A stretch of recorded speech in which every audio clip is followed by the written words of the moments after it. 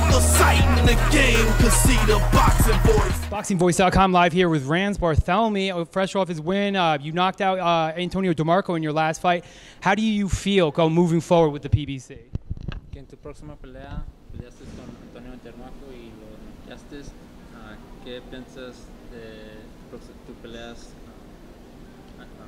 Próxima pelea. Sí.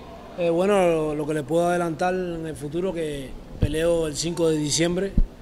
Voy a bajar a la división de los 135 libras para discutir el título vacante del IBF que dejó Mickey Bay contra un ruso llamado Denis Shafikov. He says that next fight he's really excited and that he's going to drop down to 135 to get the IBF title that Mickey Bay vacated, and he's excited. He's ready for that fight. So with that said, you fought certain veterans like Fernando Cesedo, and then you also fought Mendez twice. How do you feel that your career is coming along? Because you've been in there deep with some good fighters already, including Antonio DeMarco. How do you feel? Are you happy with the way it's going? Do you want to go faster? Do you want to go slower?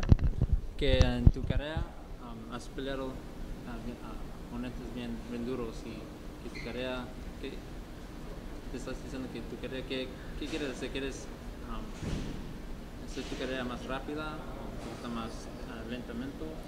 No, ya yo creo que ya tengo una vasta experiencia, ¿no? Ya que vengo de la escuela cubana y ya he sido campeón del mundo, creo que mi carrera ya he derrotado a hombres con gran nombre, pero bueno, creo que me hace falta otros nombres que suenan más atractivos para así yo poder de mi carrera despegue de un gran salto, que es lo que le hace falta. He says that his career, he has a lot of experience, he's fought a lot of good fighters, and that he thinks he deserves a big shot, so he's just waiting for a big name to come, because he wants to make, the big bucks, and he wants to fight the big, the best out there. So now you say you're trying to go down to 135 to take the title that Mickey Bay vacated. Have they talked about who's that opponent's going to be? Do you have an idea of who you want the opponent to be? Because I'm sure going into your first title fight, you'd actually want to, step forward a little bit. Who do you want, or who have they talked about? Que en la pelea de 135 has hablado quién es tu oponente o quién quieres pelear en esta división. No, yo quiero pelear con los mejores. Yo subí, la última pelea que hice fue con Antonio Marco en 140 libras. Subí a la división porque pensé que Antonio Marco tiene gran nombre.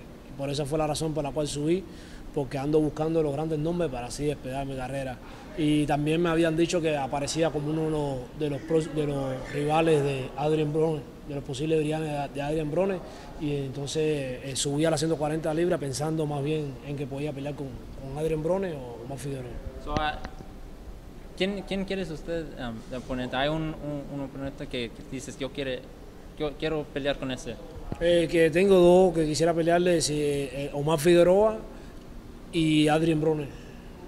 He says that he fought at 140 with Antonio DeMarco, and that now he's dropping down to 135. And the opponents that one opponent that he said that might be his opponent is Adrien Broner, but the two people that he really wants is ¿cómo se llama otra vez? Omar Figueroa. Omar Figueroa and Adrien Broner. Those are the two.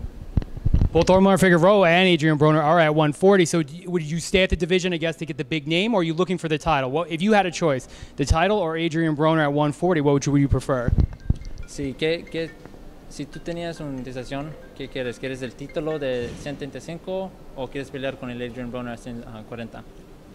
Bueno, creo que desde el punto de vista económico, lo más razonable sería pelear con Adrien Broner, ¿no? Pero desde el punto de vista para hacer la historia en mi carrera, me gustaría también ganar otro título, mi segundo título, y así cosechar la mayor cantidad de títulos posible. Pero bueno, creo que lo más beneficioso desde el punto de vista económico es una pelea con Adrien Broner. They said that the most economically, that he's going to benefit more would be Adrien Broner. He's going to get get the money, but he also wants to make another page in his career, in which is winning a world title, and that. But if he had a choice, he'd pick Adrien Broner. Awesome. I don't want to take any more of your time. Shout out any social media if you have it.